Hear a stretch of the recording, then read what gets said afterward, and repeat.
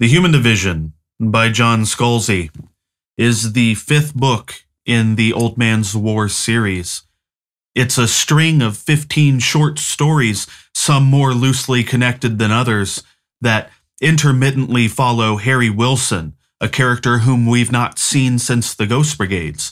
And these stories collectively tell the tale of humanity's struggle to preserve its unity amidst an intergalactic conflict between Earth, the Colonial Union, and the Conclave.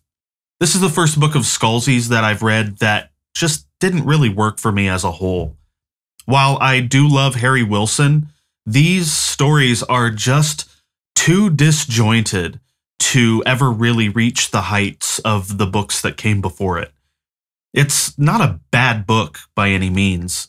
I think it's just that the Perry family saga was so good that it left me wanting more, and this is not really the more that I wanted. But I'm going to go ahead and give a brief rundown of each of these stories and which ones worked for me and which ones didn't. The first story, the B Team, kicks off with the diplomatic ship the Clarke being tasked with a crucial mission after the A Team is ambushed and presumed dead. The B Team works to navigate a sensitive negotiation with an alien race to prevent another incident, and their success here sets the tone for the rest of the book. This is the first story that involves Harry Wilson, whose diplomacy skills and ingenuity become more and more invaluable as the stories progress. This one was pretty good. I give it a 4 out of 5. The next story, Walk the Plank, shifts focus to a remote colony world where a wildcat colony, a colony that hasn't been authorized by the Colonial Union, faces a rather dire situation after the arrival of a wounded stranger. This story is told through a transcript of an interrogation, and I found it to be an immediate dip in quality. 2 out of 5. The next one, We Only Need the Heads, gets back to the diplomacy and espionage themes and catches back up with Harry Wilson as he joins a Colonial Defense Forces platoon on a covert mission to dismantle an unauthorized human colony on an alien planet. This one is definitely better than the second story, but not quite as good as the first. 3.5 stars. A Voice in the Wilderness.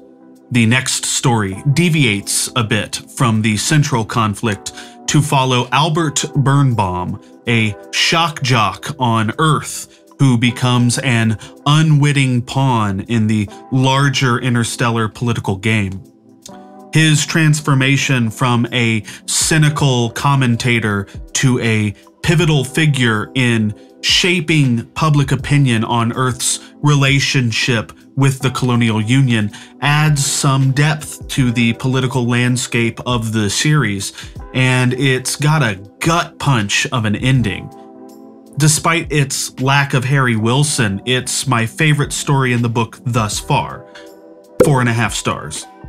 Tales from the Clarke follows Captain Sophia Coloma in a sort of series of vignettes as she tries to convince representatives from Earth to purchase an aging spaceship from the Colonial Union. Save for an explosive moment of excitement, this one is a bit less memorable than a lot of the others. I give it 3 out of 5.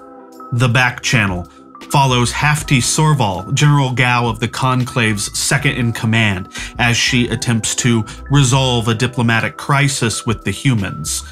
Sorvalh is a great character, and this story does a really good job of showing some of the inner workings of the Conclave. I give it 4 out of 5. Okay, not to bury the lead, but this next story, The Dog King, is, for me, the first 5-star story of the bunch. Harry Wilson is assigned the seemingly simple task of watching an ambassador's dog while they navigate sensitive negotiations with a race of aliens, but What ensues is a series of hilarious, calamitous blunders that are anything but simple.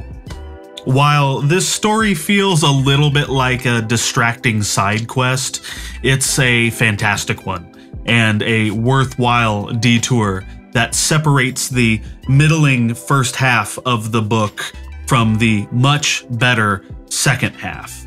5 out of 5. The Sound of Rebellion follows Lieutenant Heather Lee and her squad as they attempt to put a stop to a rebellion on a colony world.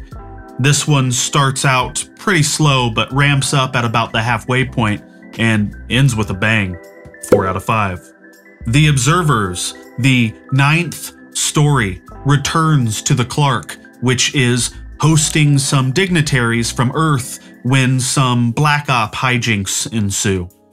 This one feels like well-trodden ground and is, for me, the least good story of the back half of the book.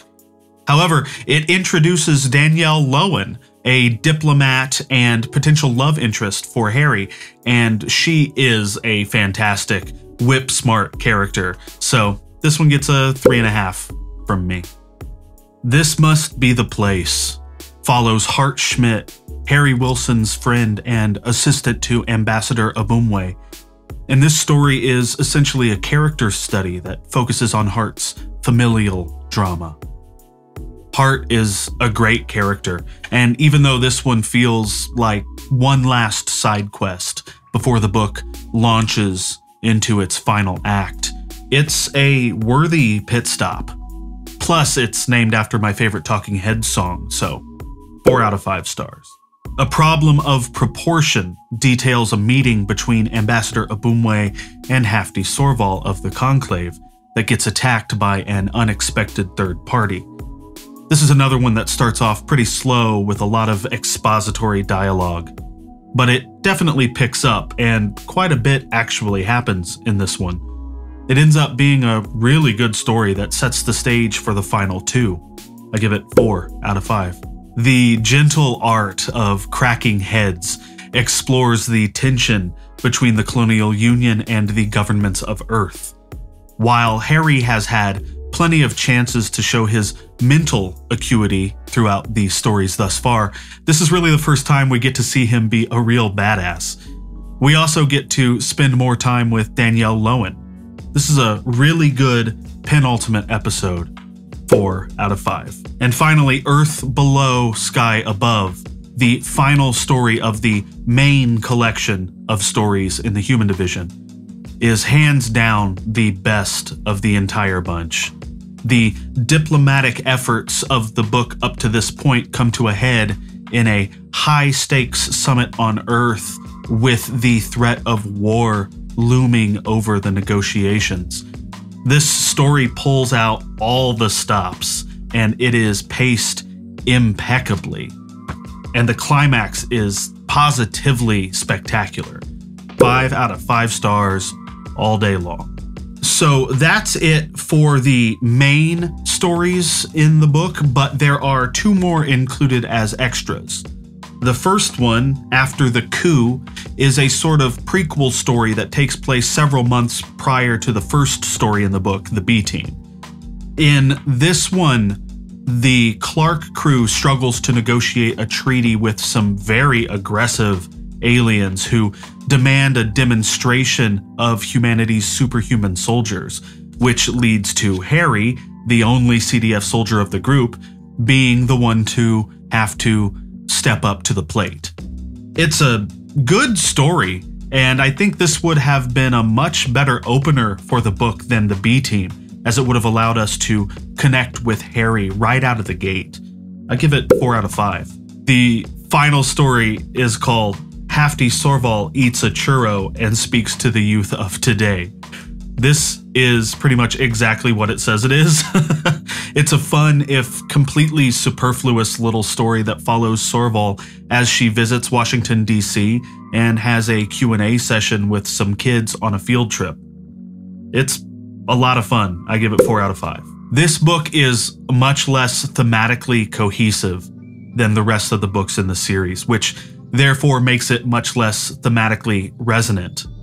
But perhaps the most coherent theme found in this one is the delicate art of diplomacy in maintaining peace and forging alliances.